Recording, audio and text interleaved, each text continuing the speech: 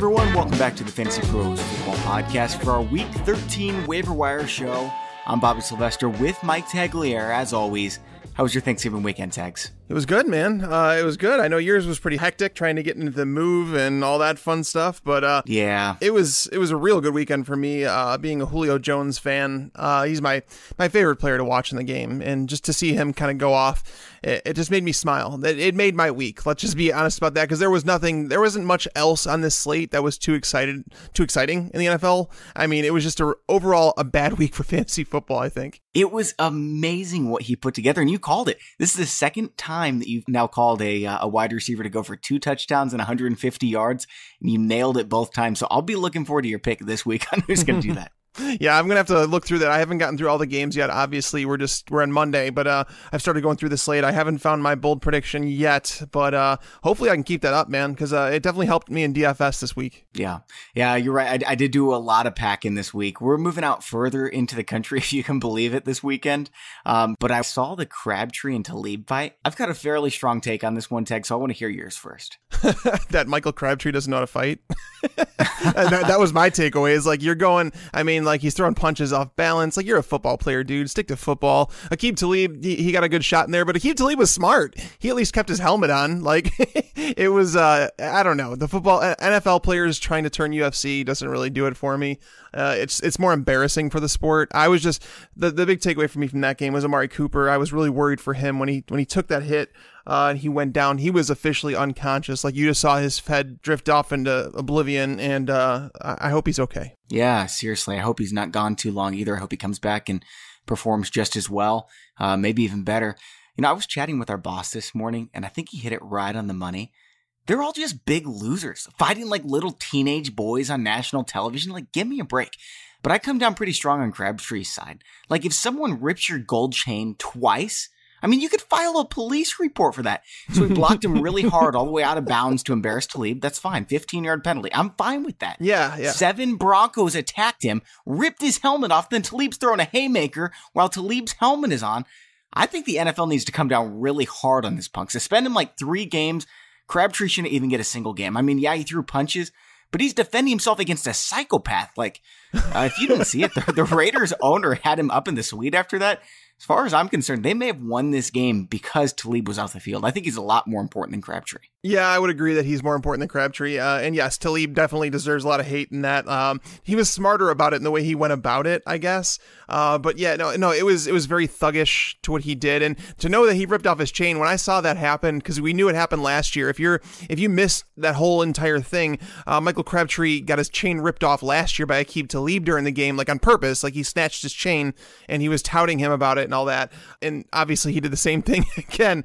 But yeah, I mean, I'm just tired of the fighting in the NFL. Like, guys, I get it. Your adrenaline's going. And so many people have come to me on Twitter saying that, you know, Mike, you never played the game and this and that. And I'm like, stop it. Seriously. I'm a grown man. I understand how emotions can get the best of you sometimes, but to sit there and let it go on as long as that did was really uncalled for. And, you know, to throw punches like you did, Michael Crabtree, you just made yourself look like an idiot. Yeah. I mean, I'm cool with the block out of bounds though. Like, that's what I do. I would try to humiliate the guy after he does something like that. For sure. That's exactly what I would have done. Like, that in that moment, that frustration is going to get the best of you. And yes, I probably would have done the same exact thing he did. I have no issue with what he did there. It's what I did afterwards. With your helmet off, going after a guy with his helmet on, it's just stupidity. And he was protecting himself, man. I don't know. Anyway, Tags, there were injuries galore this weekend. The biggest of which you talked about, Amari Cooper and Doug Martin's concussions. Do you think they're going to be out for a while? Amari Cooper, I hope not. I mean, concussions, that's the thing. They're really fickle. Like, they can last multiple weeks just because someone's had a history with them. They could be, you know, back within 3 days like Devontae Adams was after his big hit that landed him in the hospital. So, I mean, Amari Cooper doesn't have a history of concussions, so I would assume that there's nothing more to look into there. He's just got to go through the league protocol. They don't play until Sunday, so that is fine there. I mean, we can't speculate as to whether or not they would. It's just going through the protocol, but neither player, as far as I'm aware, has a history of concussions. So I would assume that both of them make it back. The biggest news for me is that it seems like Jimmy Garoppolo is going to get a start in Week 13, and I'm intrigued because he's playing against the Bears. I mean, are you excited about that? Are you even going to have him in your top 15 quarterbacks? Like, even if he was against the worst opponent, he doesn't know the playbook. He's got nobody to pass to. Yeah, well, I did see the final few snaps of that game. Garoppolo looked actually pretty comfortable in his 3 snaps that he did play. Yeah, and Goodwin's not a number 1 option, but the Bears, Kyle Fuller is their number 1 cornerback. Like, they've really struggled with number 1 receivers who are getting targeted a lot. And Marquise Goodwin, surprisingly, this is a stat I found, and I know this is the waiver wire show, so this is going to come up because we wanted to talk about Marquise Goodwin. But this year, did you know that in 4 of his last 6 games, Marquise Goodwin has totaled 68 yards or more, including 3 80-yard games. So, I mean, like, he's putting up numbers, even though it's not necessarily pretty.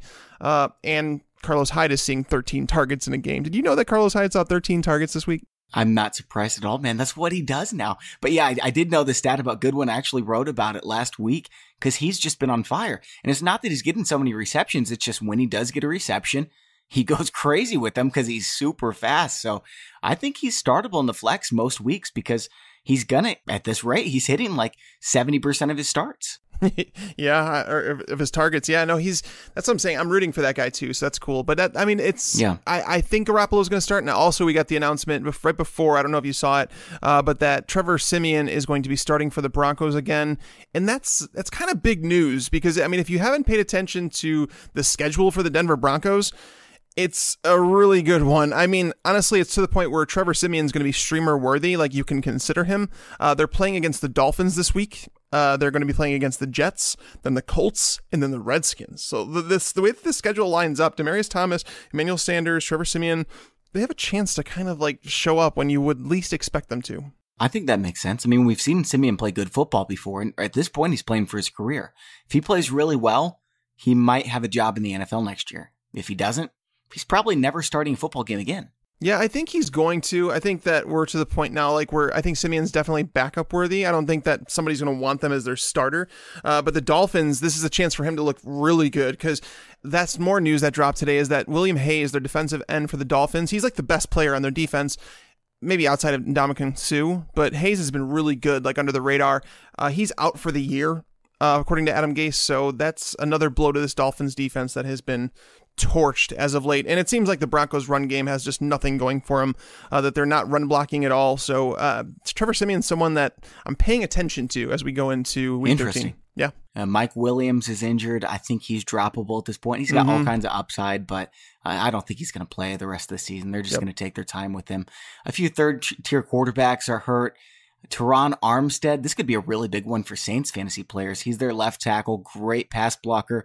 He's injured. We'll see what happens with that. But the one I want to talk about is Greg Olsen. Is he going to be shut down now? Has to be. I mean, I don't know if he's going to be shut down, but I think he's going to miss at least a week or two because it sounds like something similar to what happened with Sammy Watkins, what happened with Julian Edelman. If you missed the Ian Rappaport tweet, so Greg Olsen thought he re-broke his foot. That's what he thought happened when he felt it. They did x-rays and everything was okay. It came back that it was negative and, you know, they're like, you're just dealing with some scar tissue breaking up. Apparently, Julian Edelman felt the same thing when he with his foot and it caused him to miss some time. Sammy Watkins was extremely ineffective playing through his, so they decided to shut him down for a while.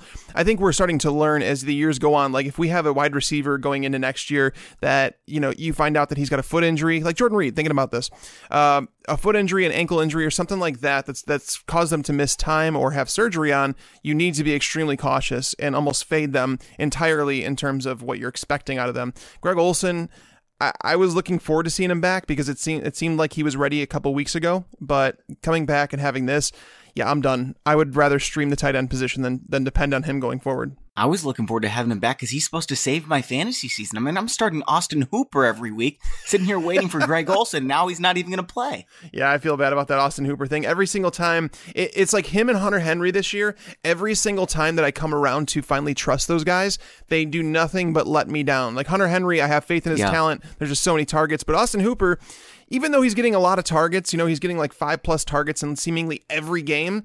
Every other game is just like a big letdown where he scores 3 points, 0 points, negative points last week against the Seahawks. So it's ugly at the tight end position, but Greg Olsen, he leaves you the risk of scoring 1 point and then being pulled from the game. So yeah, I definitely look to move on. Hooper and Henry have both had like big time troll seasons.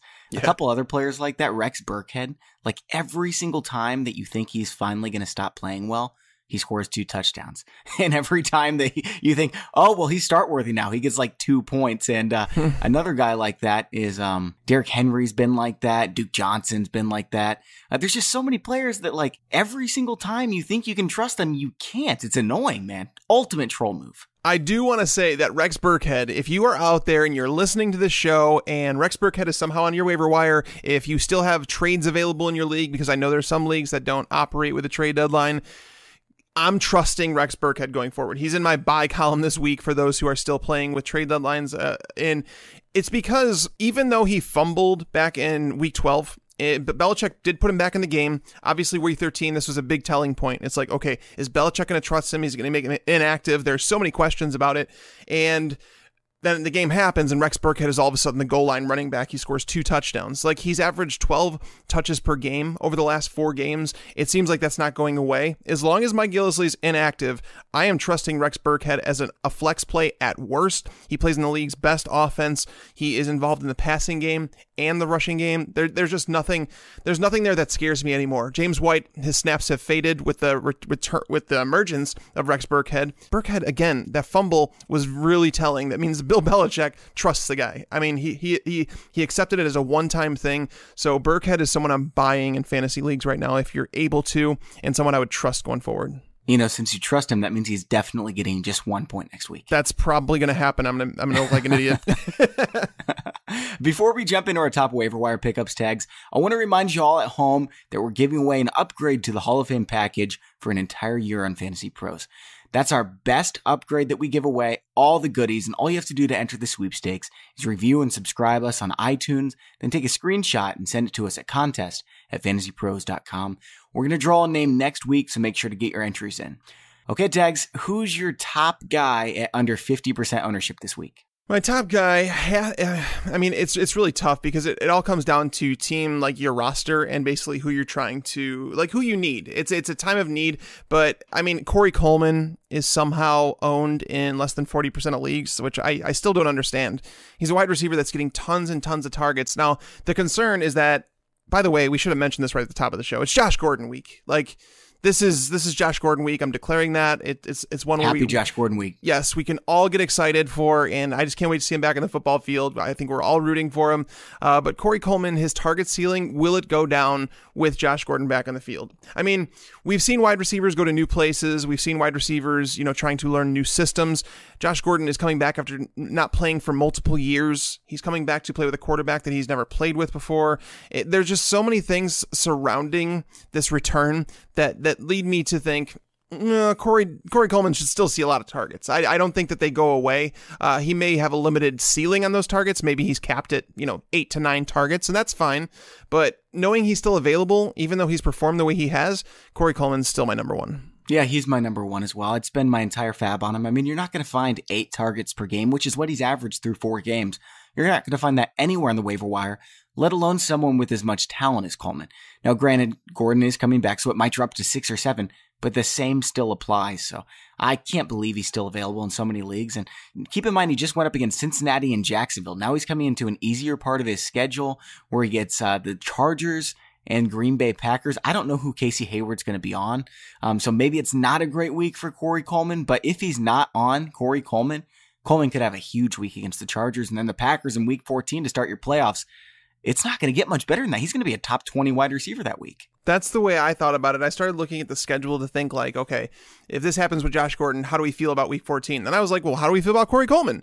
And all those questions started coming through, and it kind of added up to, is Deshaun Kaiser going to be like a legit thing in the fantasy players in the playoffs? I mean, that's kind of where the fantasy season has led to this year. There's been so many off the wall things. I mean, Alex Smith starting out looking like an MVP through the first 8-9 weeks, and then all of a sudden he's kind of fallen off and he looks like Alex Smith of, back when he was with the 49ers, where he just wasn't looking very good, like a bust as a number 1 pick.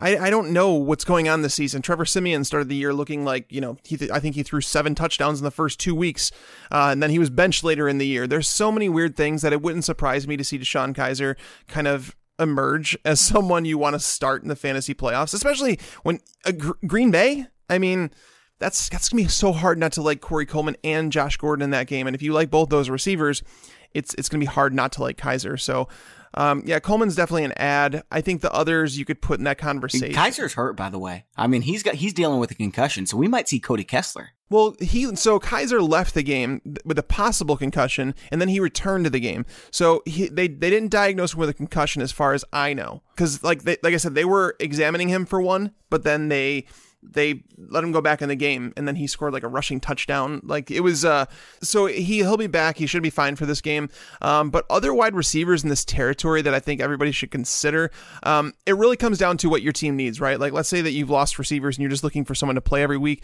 Corey Coleman's atop that list. Zay Jones is interesting because he's seeing a lot of targets. He's seen at least 7 targets in each of his last 3 games.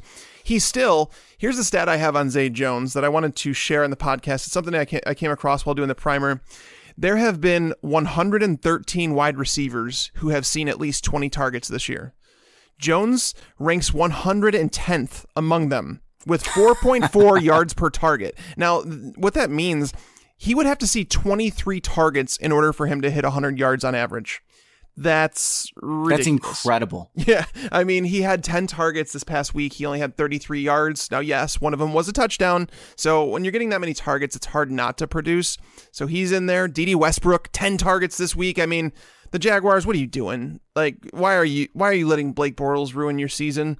And then you have Marquise Goodwin, who I mentioned. He's been seeing more targets, and Dontrell Inman, who has seen more than 20% of the targets since him and Trubisky connected. So while it's not the greatest situation with all of these players, they're all wide receivers who are seeing consistent targets and can at least give you a consistent floor going into the playoffs. And I think that when I speak about all these players, I think they all offer a ceiling too. Coleman obviously has big play potential. Zay Jones has been scoring more touchdowns. D.D. Westbrook can blow the top off any defense. Marquise Goodwin, same thing. Dontrell Inman, the Bears don't really have a red zone threat, so I think that he's definitely got touchdown upside. He hasn't scored yet, but he's getting his yardage. So those are players that I think belong in one territory where it's like if you're looking for a starter every week, those are the guys that you should look at. But there's a whole nother category of wide receivers that I'm sure Bobby and I will talk about here that are like bench stashes. These are like guys who are one injury away from being legitimate every week starters. Yeah, absolutely. I'm curious how much you would spend on these guys though. Like Coleman, I would spend everything. And my second wide receiver is D.D. Westbrook. And I wasn't very high on Westbrook because I thought Keelan Cole was better. It's apparent the Jags are planning on using Westbrook a ton. You watch him play. This boy is a serious, serious athlete. Like he can get up. He's really fast. He's quick and agile. He's got the whole package. He has really good hands. He's just a small dude. So we'll see what Westbrook can do, but he's about to get a big opportunity. So Westbrook, I'd spend probably 12 fab bucks on. I'd spend it all on Coleman. Yeah, Coleman's definitely someone that I would spend it all on if he's still available in your league. But Westbrook for me, so here's the worry for me is that once Allen Hurns comes back, it seems like I don't know if Keelan Cole is going to go back to playing outside or if they're going to keep. I don't know what they're going to do if and when Allen Hurns returns. I mean, it seems like it's possible that Hurns returns this week. We haven't heard too much on the injury, so that's the concern, right? Because if he returns and if Westbrook goes back to number 4 on the depth chart to a team that wasn't throwing a lot to begin with, that's the concern. But again, he's one of those, like, he saw 10 targets. Like, obviously, Blake Bortles and him like each other. So as long as Allen Hurns is out, then yes, I feel like Westbrook is definitely at least in consideration for wide receiver 4 territory every single week. Again, Zay Jones. Easiest rest of the season schedule for the Jags on pass offense, though. Indianapolis, Richard Shermanless, Seattle Seahawks, Houston, San Francisco, Tennessee. With how much they gave the ball to Westbrook last week, I can't see him fading out of this offense. Well, Marquise Lee, so that's the thing is, so another player that, again, if he's on your waiver wire for whatever reason, or if you're in a league that still allows trades, Marquise Lee, go out and trade for him right now. Bobby just mentioned the rest of their schedule. He's someone who, this week, the reason Westbrook got so many targets is because Patrick Peterson was glued to Marquise Lee, and it's never a smart thing to throw in his coverage. I want to say Lee only saw 2 targets. That's not going to happen going forward. Lee's still the number 1 receiver in this passing game. That's who Bortles has the most success when throwing to. So while I do like Westbrook, not as much as Lee, and I just don't think that there's 2 receivers in this offense who can maybe produce consistently. That's my concern. Yeah, I don't think Westbrook is a start every week, which is why I'm surprised you said Zay Jones and Marquise Goodwin and Dontrell Inman are. I think Goodwin's probably the closest to it, but I just don't think his upside for the rest of the season is that extreme compared to Westbrook. Like, I could see Westbrook going bonkers, I couldn't see that for Goodwin. I can see him getting 3 targets every game, sometimes going for 80 yards, sometimes going for 20 yards. You know what I mean? Yeah. But Westbrook, he could become a guy who gets 7, 8, 9 targets every single game. And he's a possession receiver that can also break a big play. I don't think that's the thing is with me. I don't think he's the type of receiver that should be seeing 9 targets a game. To me, he's more of the field stretcher like a Deshaun Jackson. Like Deshaun Jackson's not built to get 8 to 10 targets a game. That's just, if you do that, it's not a winning strategy. Like you use him in certain ways. And if the Jaguars were smart, that's what they would do. But in regards to Marquise Goodwin, these are the wide receivers like Westbrook, Goodwin, Zay Jones. They're not an injury away from fantasy irrelevance. They're about as relevant as they're going to be. Like even if something happened to Marquise Lee, I don't know if D.D. Westbrook receives a massive bump. If something happens to Aldrick Robinson, nothing happens with Marquise Goodwin. Zay Jones, if something happens to Jordan Matthews, it doesn't change his outlook. Where the receivers that I'm talking about who are one injury away, those are the guys like Kenny Golladay. Josh Reynolds. I mean, Josh Reynolds, we already kind of saw it this week. Jared Goff, it was funny. I was listening to Greg Cosell. He does a matchup show on ESPN. He's a really smart man. So he talks about a lot of real football. He doesn't talk about fantasy football, but he started talking about Jared Goff. And the reason that Robert Woods has been so successful is because when Goff goes through his progressions, he basically looks to Robert Woods first, he goes to Cooper Kupp second, and then by the time he gets into his third progression, he's got pressure and he's dumping it off to Gurley. That's why Sammy Watkins hasn't seen so many targets. It's the way that they're using him in the offense, what number progression he is. Now, with Robert Woods out of the lineup, potentially for a couple weeks, maybe even the rest of the season, Josh Reynolds, they're expecting him to step into that role. He scored a touchdown, and he should have had actually 2. There was one that they just missed on later in the game. So Josh Reynolds had a really good game, and he's someone that's probably available. And again, this is not, maybe he falls in the category of picking up now if you need a starter, because Robert Woods is slated to be out the next couple weeks. So but Cordarrelle Patterson, he's someone else that an injury away where, if Amari Cooper misses this week, if Michael Crabtree is all of a sudden suspended, Cordarrelle Patterson becomes the number 1 option in that offense. And that's something that people wanted coming out of college. So it's possible that, you were just like 6 years too early. I think I like Seth Roberts as much as Patterson, though. Like, is there really much of a difference between the two, except that Derek Carr throws the ball a lot to Seth Roberts in the red zone? Well, I think it just comes down to the type of athlete they are. I think Cordarrelle Patterson's just a much better athlete. And he's also, it's kind of been under the radar, but he's been seeing a consistent 3-4 targets a game, even with Crabtree and Cooper in the lineup. So it seems like they've been transitioning away from Seth Roberts and more to Cordarrelle Patterson. I don't know if that's a real thing, but Patterson would be forced to play on the perimeter if Amari Cooper were to miss. So it's something to pay attention to. But again, those are the guys you don't have to spend money on in Fab. You could just grab if you're just looking for an upside play on your bench. Yeah, and those are all the wide receivers I have as well, Tags. Let's go on to running backs here in a second, but first, I want to take a step away and talk about today's sponsor. So I've been telling you about my Lisa mattress lately, and I'm really into comfort items when it comes to Christmas. Like, I have everything I need, but I feel guilty buying stuff that's really comfortable. So last Christmas, I got this killer pillow. This year, I got my Lisa mattress, which is incredible. It really just is the most incredible bed I've ever slept on. And this year, I just asked for some really nice sheets for Christmas. It's like the perfect trifecta. And I may never get out of bed if this bed actually gets any better. I'm going to start recording my podcast from the Lisa probably. It really is the most comfortable bed I've ever slept on, and America agrees because Lisa was the fastest growing e-realtor in 2015 because they found out how comfortable the mattresses were, told their friends, told their family, and you can try it for yourself because they offer everyone 100 nights risk-free and with free shipping. And we've got a promo code for you. If you want to save $100 off your mattress order, just go to lisa.com/fantasypros. That's Lisa, LEESA.com/fantasypros for $100 off your mattress order. Okay, Tag, so over at running back, it looks like the Seahawks are actually going to use Eddie Lacy in a featured back role. I still don't want him. I mean... Yeah, I don't really either, but I mean, he's the top option, right? No, he's not for me. This is the point in the year where it's like, if there's a running back that's on the waiver wire, he's on the waiver wire for a reason. Eddie Lacy belongs on waiver wires. I would never trust him in my lineup ever. It's very possible that he has an afternoon game, you put him in your lineup, and then all of a sudden the Seahawks decide he's inactive. That's a possibility, and you never, ever want to do that with running backs. I would much rather at this time of the year take some bench stashes like upside. Bobby and I have talked about it throughout the year, but this is the time. This is the time where you go out there and you get the best handcuffs in football. I'm talking about James Conner. I'm talking about Charkandrick West, guys like that. Those are the ones, typically when we talk about it, we want to talk about offenses who are top 10 in the NFL for scoring. Malcolm Brown was someone, but he's been hurt, so I don't know how much appeal he has. But you're looking for backup running backs. The Saints, they don't have one. They just have two studs. The Steelers, though, a team that's starting to score a whole lot more points. James Conner, would much rather have him. Charkandrick West, obviously, if something happened to Kareem Hunt, I'm not worried about it. Like, the thing is, we've seen Charkandrick West be an RB1 in this offense before when he was trusted, and that's definitely possible. He contributes in the passing game as well. There's not much to dislike there. I would also rather have Marlon Mack than Eddie Lacy. Like, I just don't like it. I don't like Lacy. I don't like the Seahawks backfield, and I've said this all year.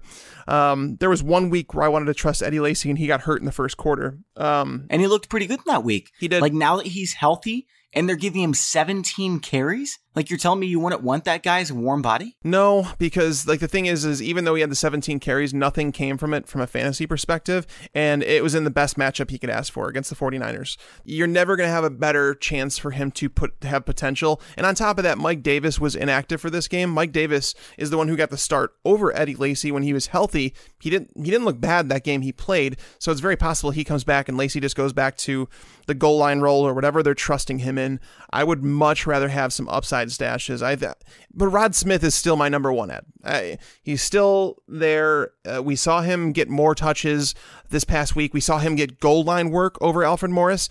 This is a Cowboys team that is talking about legitimately just changing everything. They're talking about changing up the cornerbacks the way they do. They're talking about changing up defensive linemen, how they get rushed on the passer. Their offense has been a major problem in terms of players are now basically complaining about the fact that Jason Garrett, they're complaining behind closed doors that Jason Garrett is not adjusting the play calling. I think this all comes down to, again, what we talked about last week, and I went on a rant on my Sunday morning show about how Alfred Morris just doesn't work. He does not work in this offense. That Dez Bryant is all you have, and you need someone out of the backfield who can catch passes because this offense doesn't work with Alfred Morris. It does not work. Dak Prescott is going through a slump. The only way to change that is give him some confidence building passes, get him some dump offs to either Cole Beasley, to Rod Smith. There's just so many things that I could talk about, but Rod Smith is still that guy. If the Cowboys trusted him, let's say this week they announce Rod Smith is our starter, and that's kind of it going forward. He's a 3-down back. He's a guy that can get it done on all 3 downs. Is he an RB1 for the rest of the season? Possibly. I mean, if Alfred Morris goes away, but like they're still going to be splitting carries even if Rod Smith is the top guy, right? That's the thing, is like they've been splitting carries and it hasn't been working. The Cowboys offense has never been one to share carries. Like, that's just never been the way they've been designed.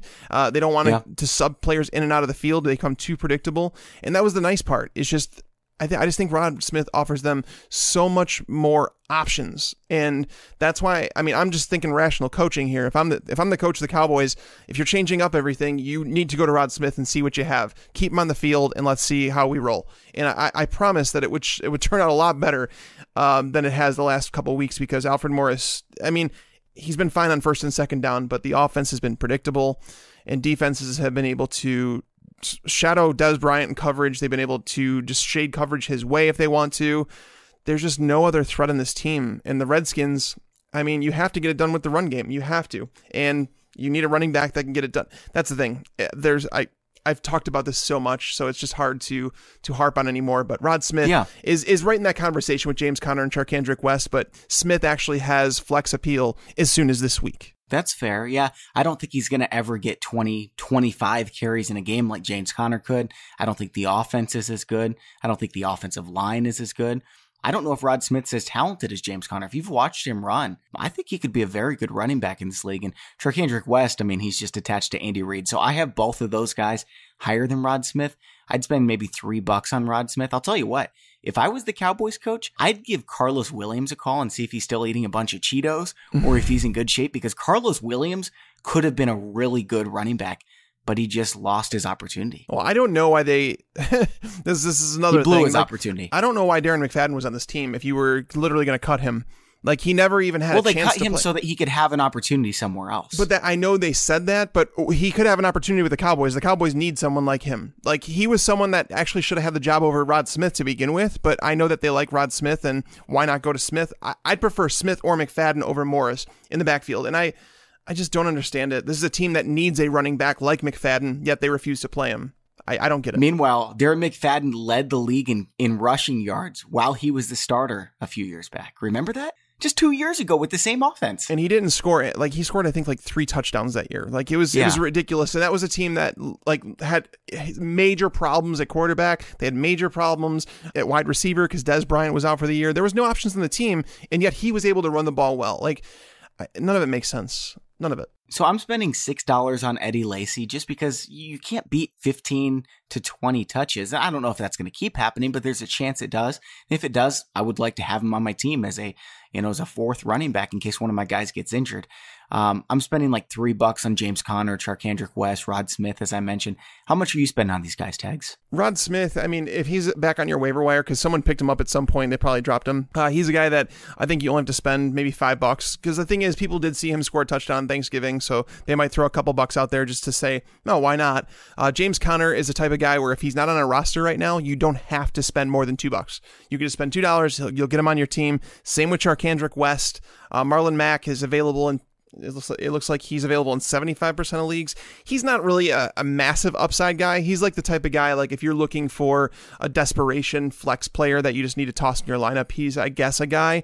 But the Colts coming out of their bye week didn't go to him. So that's, for me, it just says that they're never going to go away from Frank Gore this season. It's not going to happen. Well, what if Frank Gore gets hurt? What does Marlon Mack become? I mean, I would say Marlon Mack is an RB2 if Frank Gore goes down, because then you're going to see him getting 15 plus touches a game. The talent's there. He has the ability to break a big play.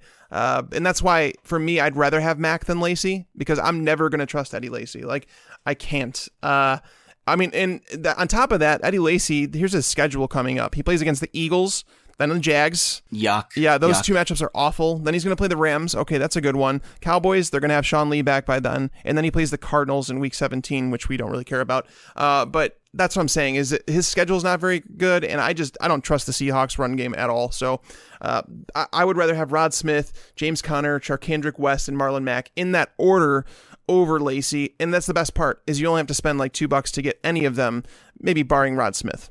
Here's the thing about Marlon Mack too.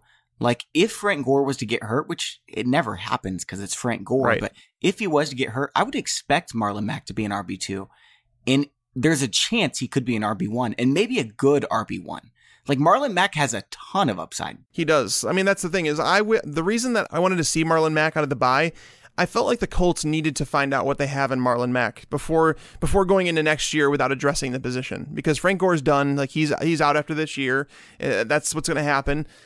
The passing schedule for the Colts is brutal down the stretch, so they're going to need to use their running backs a little bit, especially in the passing game. So there was so much. The Colts organization, we obviously know they're not the best run.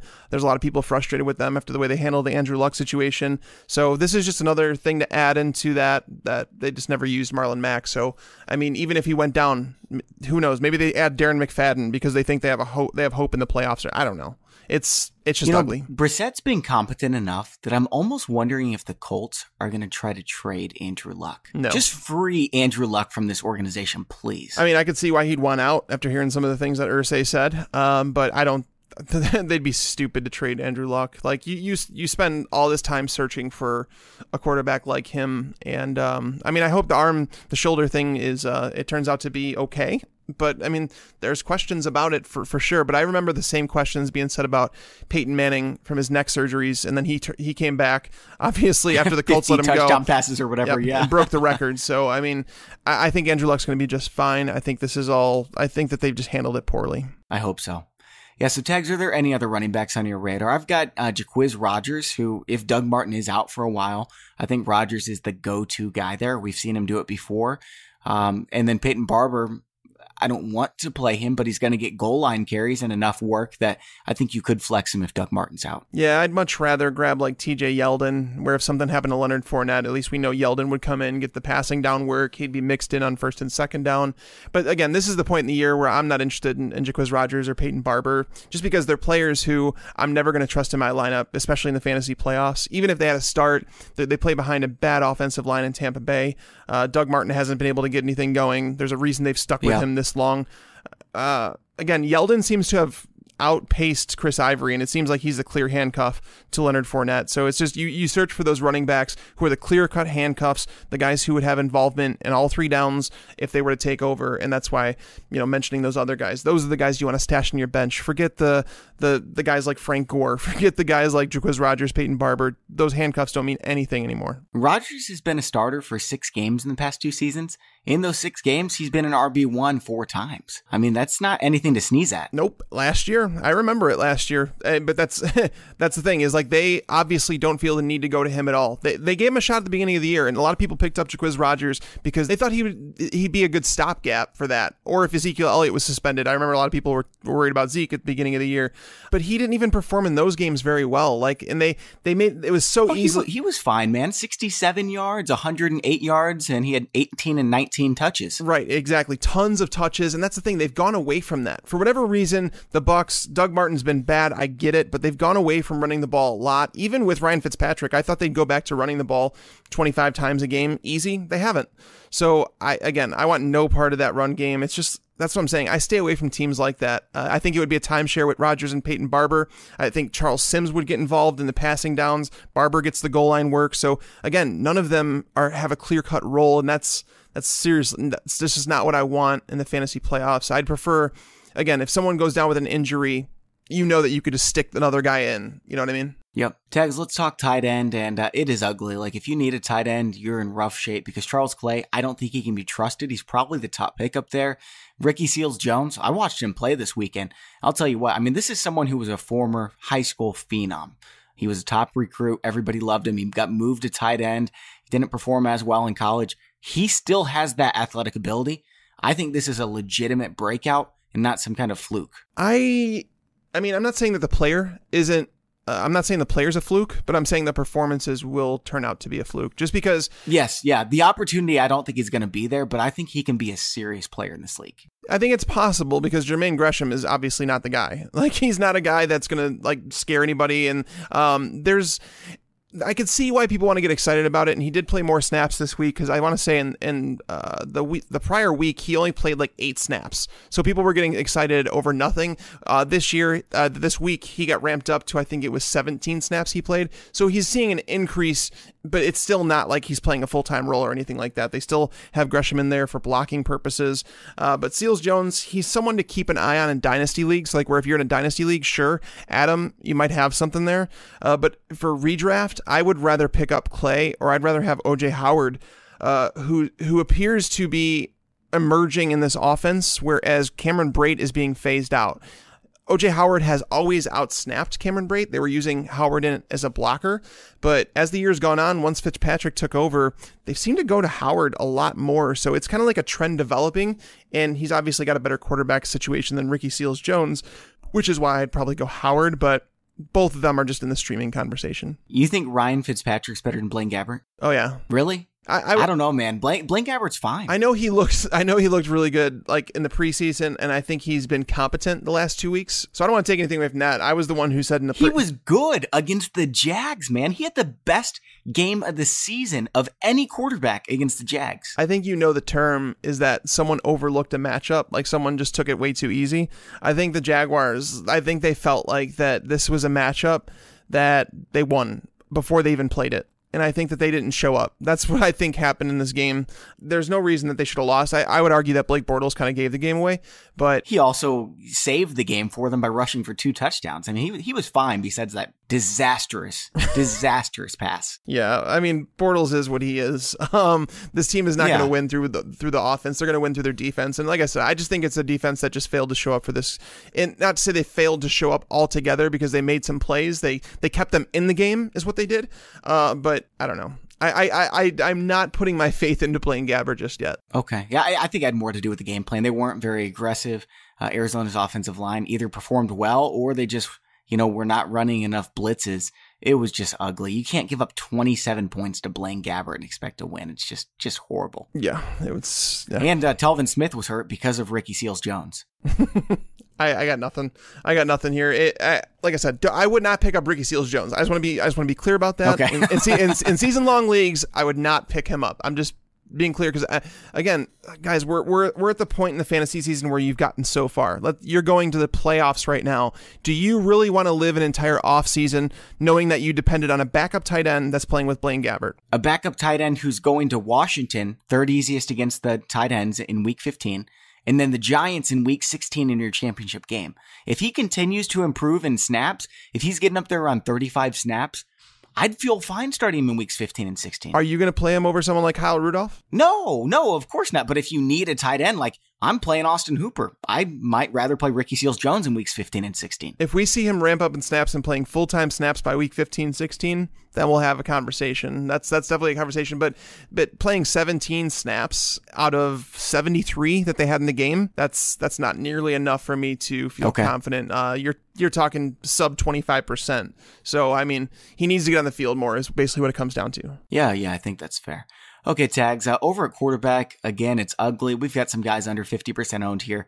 Tyrod Taylor, Case Keenum, Eli Manning, Jameis Winston, but he's hurt. Blake Bortles, really good rest of the season schedule, but I mean, if you have to pick him up, that just sucks. Josh McCown and Jacoby Brissett. Well, Blake Bortles, I hate to say it, but Blake Bortles, he's going to play the Colts this week. The Colts have been atrocious against quarterbacks all season long. I think that Marcus Mariota is going to be like the first quarterback to not finish top 15 against them, which just goes to show how bad Marcus Mariota has been this year. Yeah. Then they play the Seahawks, who have been kind of a shell of what they used to be. Then the Texans, the league worst secondary, and then they close it out against the 49ers. So the Jaguars passing game actually has legitimate potential for the fantasy playoffs. And Tyrod Taylor, so he's someone that is interesting too, because if you don't need a quarterback for this week, okay, he's playing the Patriots this week. I don't think it's like a horrible play. I think it's like a high-end QB2. But if you're in need of a quarterback for weeks 14 and 15 in the weeks 1 and 2 of the fantasy playoffs, Tyrod Taylor is someone to snag right now. He's playing the Colts and he's playing the Dolphins. Again, the Dolphins just lost one of their best pass rushers, if not their best pass rusher. The Colts, again, I just mentioned, they've been awful against quarterbacks all season. And then he plays the Patriots again in week 16. So it's not like the worst matchup where it's like game script in that one. You figure they're going to be coming from behind. New England plays a lot of man coverage. That's good things for mobile quarterbacks because the defenders often have their backs turned to the passer. So that helps. So yeah, Tyrod Taylor is definitely atop my list. If he's on your waiver wire and if you need a quarterback or if you stream quarterbacks, you're going to be able to use him for at least 2 of the next 3 weeks. Agree. Yeah. Taylor's my favorite as well. And someone that I like more than Bortles, Brett Hundley. He had a really good game against the Steelers, who have a pretty good secondary. 3 touchdowns, 245 yards. We know he runs.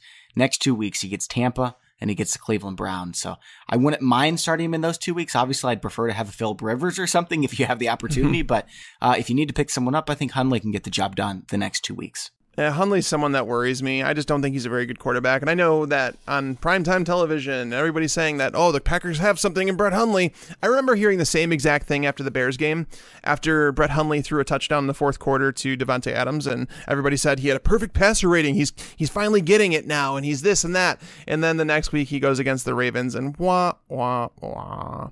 Against the Ravens. And by the way, the Steelers' pass defense is not all that. Like, they've been exposed, and that's the thing. They started out the year really good, but they were playing bad quarterbacks, and now that opponents, like once the competition got better, you've seen the Steelers start to fade in terms of what they're allowing to passers. Marcus Mariota, he threw 4 interceptions against them, Mike. Marcus Mariota's been bad. That's the thing, is if you watch that game, you know that Marcus Mariota, he is to blame for at least 3 of those interceptions. The other one might be on Corey Davis, sure. But yeah, the Steelers defense is, Jacoby Brissett threw for 222 yards, 2 touchdowns. Matt Stafford, before their bye week, threw for 423 yards. He didn't have a touchdown in that game, but it just goes to show what they're allowing. Mariota still threw for 306 yards on just 33 attempts. So I take Hundley's touchdown, like his 3 touchdowns, with a grain of salt, because the one to Jamal Williams, that was just a screen pass that Jamal Williams took to the house, which made up for a lot of the yardage that Brett Hundley got. True. So Hundley, I don't think he's a bad play in 2 quarterback leagues, and if you have a really good matchup like against the Browns, I think he's competent enough to get you by. I don't think he's going to win you a fantasy championship or anything, but if you're a streamer, he's definitely someone to pay attention to if, say, Tyrod Taylor or even Blake Bortles might not be available. Can we all say, by the way, that Jamal Williams is actually a good football player now? Oh yeah. And we talked about that last week. I know. I know you agree, but it's annoying that everyone's like, oh, he's not very good. He's nowhere near as good as Aaron Jones and Ty Montgomery. Like, no, Jamal Williams is quite good. And if they had an offensive line right now, He'd be on the cusp, and especially if they had Aaron Rodgers, he'd be a top 15 running back. Oh, God. If Rodgers was a part of this team and Jamal Williams was active and Ty Montgomery was not. Top 5? Oh, 100%. He'd be in my top 10 every week. Every single week. Because like you see lighter fronts. The fact that Brett Hundley was playing. And by the way, Jamal Williams I know he didn't run for, his yards per carry wasn't great or anything, but the Steelers have been really good against the run as of late. But Jamal Williams is a grinder. He's a workhorse. Like you can give him 20 carries and he's going to be just fine. Ty Montgomery's not that player. Aaron Jones might be. They might have a tandem here. I have no idea. It's going to be a really interesting conversation this offseason when we go into it, trying to figure out which running back you want to own in Green Bay, or if there's none of them. Yeah. Tags, let's talk defense special teams really quick. I mean, there's really, if you're streaming, there's only one option. I think the Los Angeles Chargers should be your number one waiver wire pickup unless Corey Coleman's available in your league, or one of these guys like Josh Gordon who snuck under the radar, because the Chargers get Cleveland. And if you're streaming defenses and you have to go somewhere else, like you might as well just close your eyes and pick one because they're all total crapshoots. Yeah, it definitely is. The Chargers defense is definitely the one that I would want. Their pass rush is so good. Joey Bosa, he's one of the best pass rushers in the game. Melvin Ingram's one of the best in the game. Exactly. I mean, they're probably 2 of the top 4, right? Yep, they've been pressuring quarterbacks. They've been getting after it. That defense has been underrated. They've gotten better against the run as of late. And the Browns, we've talked about it. The Browns, they have allowed, I want to say it is 4 or more sacks in each of their last 4 games. And there's been multiple games where they've allowed 6 or more sacks. So that should be a contest where, they're going to have Kaiser under a lot of pressure in that game. Yeah, which is not good for someone like Kaiser who makes boneheaded decisions. So, the Chargers, they're 4th this year in fantasy points. They've been playing really good football. They also have maybe the best cornerback in football in Casey Hayward. And the Cleveland Browns, they're the easiest to go against. So I think it's just a gimme. They're close to the Jacksonville Jaguars this week. I would put it that way. Yeah, they're definitely a good matchup. The Jags are at home against the Colts, coming off of a bad week. I expect the Jags to show up like big time in this matchup. So I wouldn't obviously take them over them, but if you're in like DFS, I'm sure we'll talk about that on our Thursday show, where just depending on the prices. I haven't looked at DFS prices yet this week, but I'm sure that the Chargers are going to be a lot cheaper than the Jags. Okay, Tag. So let's do this segment that we've been doing lately where we talk about players who are owned in a little bit more than 40% of leagues. If they are out there, how much would you spend on a Josh Doxson? Doxson, yeah, he's one to go all in on. He's in that conversation with Corey Coleman. They're guys that are being trusted by their quarterbacks. Josh Doxson's had some awful matchups over the last month and a half. And he's still posted like respectable numbers despite that. His air yards, his targeted air yards are all there. Kirk Cousins, he's the number one option. If he's a one-on-one, Cousins will throw it up to him. It's an awesome, awesome play. So yeah, he's worth all of it. I actually like him quite a bit more than Corey Coleman if they're both available. I agree. Because with Josh Gordon back, we talked about that. It limits Coleman's ceiling a little bit. Tyler Kroft, is he a better rest of the season play than Charles Clay? I don't know if I would say that. I'd have to look at the schedules to see kind of what each of them have. They're both in the streamer conversation where it's like I have no issue dropping either one of them if I find a better streamer on the waiver wire. But if I had to pick one, knowing the schedule for Tyrod Taylor, it's probably Charles Clay. Yep. Yeah. I think Charles Clay by just a hair, but Kroft is in the conversation. Okay. What about Josh Gordon, Corey Davis? How would you compare them to Josh Doxson and Corey Coleman? Those are the upside plays, right? Like Josh Gordon, we obviously talked about it where this week you're not going to want to trust him against Los Angeles. You're not going to want to trust him against the Chargers. Let's just be clear about that. But the week after that against the Packers, that's going to be a matchup that we're really going to want to play him if we see him on the field for a lot of snaps. If we see him play 60+% of snaps this week, I'm trusting him against the Packers as a wide receiver 3 because we know the upside there. We know that the Packers cornerback situation is very weak. But you're trusting Coleman anyway, right? So you probably have Coleman higher than Gordon. It depends, honestly, because Josh Gordon could be like that new toy that Deshaun Kaiser gets, and he's just like, you know what? What's the worst that could happen? I throw it up to this physical freak who's 6'4" and can dominate cornerbacks. Do I do that? Or do I throw it to the Coleman who's undersized, but that has done well with the targets I've given him? I think he can go to both. I think both are in similar territory for me. I think Coleman's going to be maybe a little bit safer because he's obviously been in the system. He's played with Kaiser. He's seeing the targets. So Coleman just a little bit over Josh Gordon, but it's close. It's really close. I'll tell you what, Tags, in 3 years, you've got Josh Rosen, David Njoku, Corey Coleman, Josh Gordon. this could actually be a really, really fun offense down the road. It's going to be interesting for sure. I mean, I definitely want to see who they end up with the quarterback, because I don't think that there's any way that they continue to go forward with Deshaun Kaiser. I haven't seen anything there that makes me think he's my franchise quarterback. I've seen a guy that is willing to take shots and they turn out bad more than they turn out good. He's got some good physical tools, but that doesn't necessarily mean you're a franchise quarterback. Yeah, maybe Kirk Cousins goes there so he gets all those toys. Well, it'd be nice if Cousins did there. I mean, at least he'd go somewhere where he's appreciated. Yeah, he'd be the savior of the football city. Like, I don't know. It sounds pretty appealing to me. They could just make a trade for Brock Osweiler. Oh, wait. All right, Tags. Martavis Bryant, Cooper Kupp. How about those guys? Martavis, obviously with Juju out this week, he saw an increased target share. He saw 6 targets, caught 4 of them for 40 yards. It was good to see him getting back involved in the offense. He's kind of like that guy that, if you're in the fantasy playoffs and you know that you have no business being there, that you're playing the number 1 seed and their team is just ridiculously stacked, that's the type of team you throw in Martavis Bryant and say, let's just hope he goes for one of those big games, because it looks like he's getting his confidence back. Ben Roethlisberger seems like he's starting to trust him a little bit more. Obviously, Juju is going to come back and be the number 2 in that offense, it seems, at this point. But Martavis maybe still has back. If he's not back, I mean, Martavis could be a top 30 wide receiver every week. Well, right, but that's the thing, is they're saying it was a slight hamstring injury, and he was practicing on a limited basis, so it seems like, I don't think it's a long-term thing. They may shut him down for 1 more week, but he should be back for the fantasy playoffs, making this a little bit of a volatile situation. But again, once you get outside the top 20 receivers, a lot of them are volatile. Yeah, I've got Brian in the same range as a D.D. Westbrook, so I'd spend $10 on him. Yeah, I think that's a fair comparison, say, in the D.D. Westbrook territory. I think that's fair. Better quarterback situation, obviously, but maybe not first in line for targets. And then Cooper Kupp, with Robert Woods out, gotta love Kupp. You have to. You could just tell Jared Goff, anytime that he feels like he's pressured or that he's under duress, like, Kupp is the first one he's going to look to.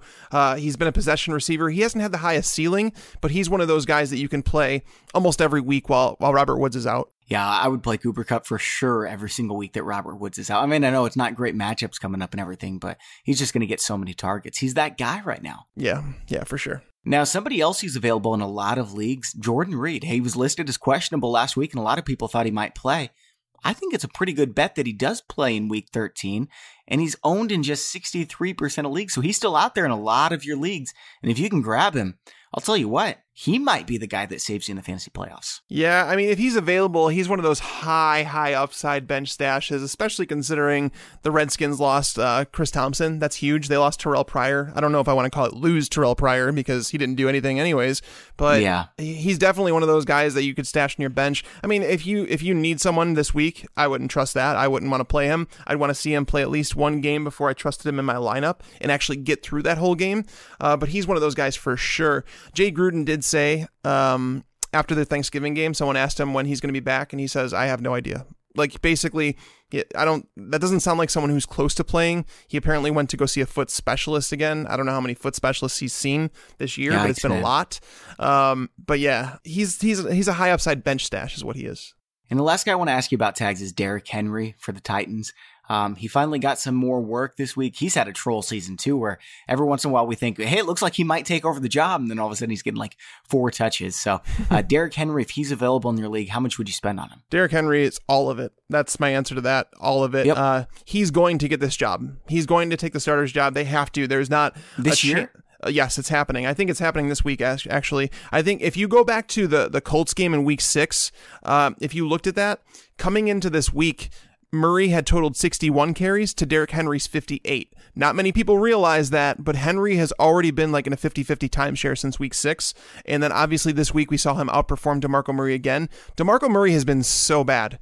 Like, I don't think we need to harp on that, because if you watch that Thursday night game with the camera angle, I know not everybody can watch every game like we try and do every single week, right? But I've watched DeMarco Murray. He's been bad. That week, everybody was able to see it with that camera angle. But this week, he was pathetic again. It's affecting Marcus Mariota because they're not setting up play action, because DeMarco Murray's not getting anything done on the ground. They need to go with Derrick Henry. And I think it happens because this is a team that's still involved in a playoff race for whatever reason.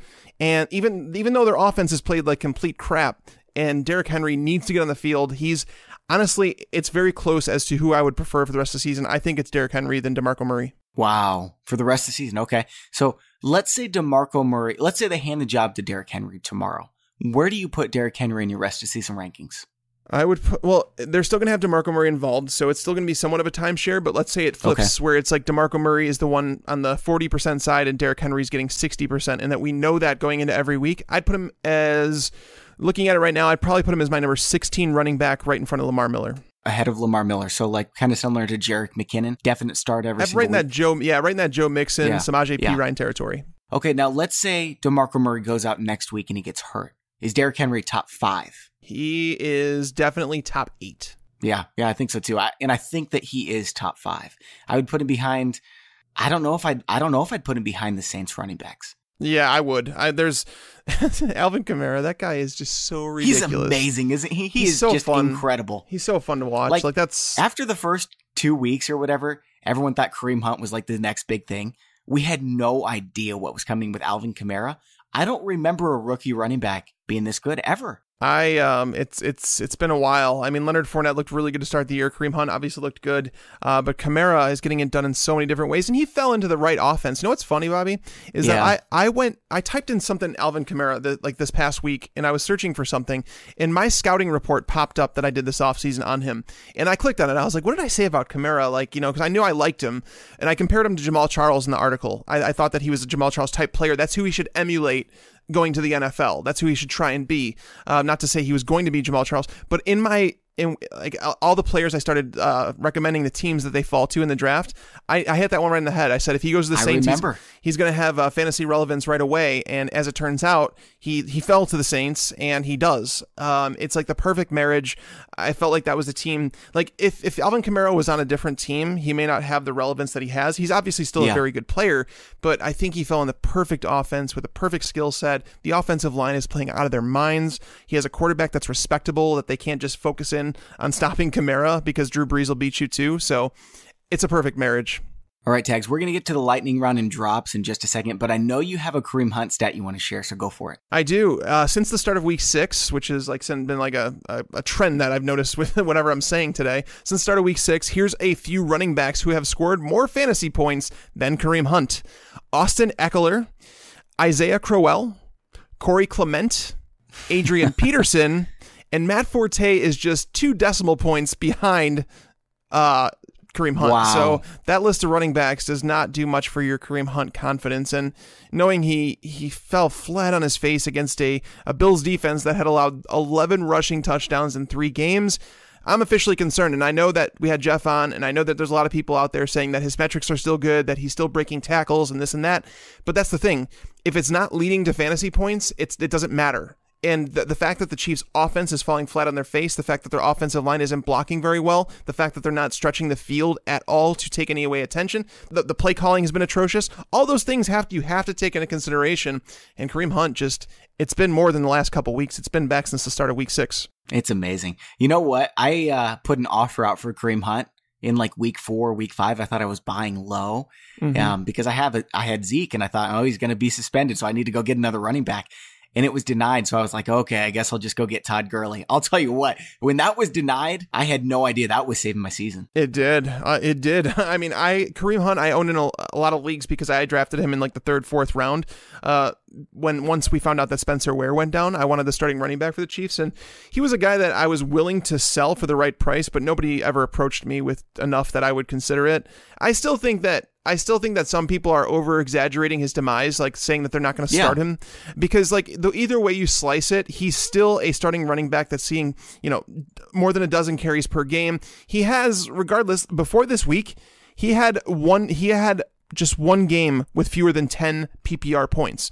So he's been pretty consistent. I mean, he just hasn't had the ceiling that people were expecting over the first 3 weeks that he had, but he's still been a consistent, RB2 in fantasy football. So, I mean, this one bad week, it is what it is. It was a major letdown. I am concerned, but at the same time, you're still starting him in fantasy. He still has more standard league starts than Le'Veon Bell, Mark Ingram, Melvin Gordon, Alvin Kamara, Leonard Fournette. I mean, he's number 2 for running backs this season in fantasy football. That's crazy. I didn't know that. I didn't realize that, because like at the end of the year, I'll always go through it and find like the consistency that people had in terms of their finishes and whatnot. But I know he's been consistent. I know that for sure. But Alvin Kamara, he's also been one of the more consistent running backs in all of football. All right, Tags. Lightning round for drops. Just a yes or no, drop him or not. Bilal Powell. Yes. Yep, drop him. Cameron Brate. Yes. Drop him. David Johnson, drop him. He is not coming back. Can we put an asterisk by Cameron Brate where if Jameis Winston, they say if he returns this week, I don't want to drop him? That's fine, but I'm dropping him anyway. So, okay. Yeah. Kenyon Drake. Oh, he's a must add. I would spend all of my money to get him. I have him top 20 the rest of the season. Damian Williams is done for the year. Like, they're saying that he's going to miss one game, maybe 2 or 3. He's done for the year. He separated his shoulder. He dislocated his shoulder. He's out. When you combine the touches between Drake and Williams over the last couple weeks, if you can get one running back out of that, you really, really want that running back. And Kenyon Drake is someone who can get it done in the passing game. He can get it done on first and second down. Honestly, I would take him over Jay Ajayi. I'd take him over Amir Abdullah to finish the year. Wow. He's someone that if you have on your roster, you really just lucked out. I like it, man. I like that a lot. Okay, what about Danny Woodhead? Keep. And this is, by the way, this is being recorded before the Monday night game. Okay. Randall Cobb. Drop. Yeah, I'm dropping him as well. What about Cohen for the Bears? Oh, God, I don't even want to talk about the Bears. It's kind of, I don't want to say drop because he's the type of running back. If something happened to Jordan Howard, he's like one of those higher upside because the Bears do want to run the ball. He can contribute in the passing game too. But, yeah. I mean, I'd keep him because of his upside. Like if he's available right now, I'd put him as a top 5 waiver wire ad. Yeah, I mean, that's how I feel about it. And that's what I'm saying. It depends on who you're dropping him for. I'd drop him for someone like maybe like a James Conner or Charkandrick West, or Rod Smith. But outside of them, he's fine. Yeah. Yeah. Buck Allen, drop. Mike Wallace, drop. Mike Gillislee he's still owned in 33% of leagues. What are these people doing? Drop him already. Do you think that he's going to play this week against his former team? No, I don't think he's going to be active, is he? That's what I'm saying. It's funny. I was thinking about that. I'm like, he's playing his former team this week. Is he going to be active? That's something that made me wonder a little bit. That's funny. Yeah. Damian Williams, by the way, you mentioned him. He's a drop.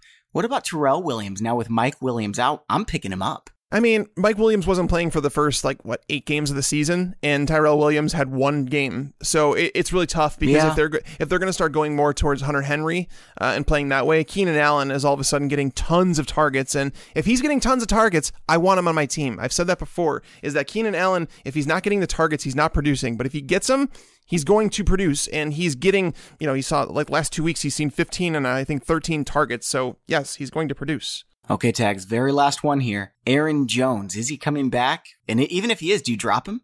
I drop him at this point. I mean, by the time he comes back, this is going to be a 3-way timeshare, and they're going to go with the hot hand, and you're never going to be able to trust him. Yeah, I'm with you. I'm dropping Aaron Jones as well. And Aaron Rodgers, I forgot to mention him, but I'm keeping him regardless. Brett Hundley is playing fine football. I think they're going to be in the playoff race, and I think Rodgers is going to come back. Yeah, I mean, I don't know if they're going to be in the playoff race by that time. It's tough to say, but their schedule over the next couple of weeks does favor that, where it's like they could be in. And Rodgers was seen on Sunday Night Football in warmups throwing the ball, I think they said 52 yards in the air. I'm like, wow. Obviously, I don't know how far along. I've never had my collarbone broken, so it's hard for me to say, what the time frame is and what holds him back from returning. Is it a pain tolerance where if he gets hit on that injured shoulder, is that going to cause a lot of pain? Is it really touchy right now? But if he's throwing the ball 52 yards, something that's 99% of the U.S. population cannot do. I mean, I don't know how far he is, but you made a compelling case. Before I would have said that Aaron Rodgers was a drop, but you made a compelling case where it's like, if you can get 1 game out of a guy like this, that's what we hold these bench stashes for. So why not? So I'm down with it. Yeah, it's plus replacement level value. I mean, a lot of these guys you have on your fantasy bench, what are they, like +1 replacement level value? Aaron Rodgers, if he plays 1 game, is +12. Kinda, yeah. And it's against Seattle, and some people were like, well, it's against Seattle. It's not a great matchup. The Seattle team is obviously not the same. Okay, +10. Seattle team. Right. Well, but that's the thing. The Seahawks are now a matchup that you can target with your passing game. That's how I feel about it. But yeah. All right, Tags. That's all for today's show, man. Looking forward to chatting with you Wednesday about start-sit decisions. We're going to make our bold predictions, so get a good one ready. Then we're going to talk DFS later in the week with Matthew Friedman. And I also want to say thanks to the sponsor of today's show, Leesa Mattress. That's LEESA.com/fantasypros for $100 off your mattress order purchase. And remember, we've got the giveaway going on right now for a free Hall of Fame upgrade for a year at fantasypros.com. All you have to do is subscribe and review us on iTunes, then send us a screenshot at contest@fantasypros.com. For Mike Tagliere, I'm Bobby Sylvester. Thanks for listening and enjoy your football. I just wanted you to watch me dissolve.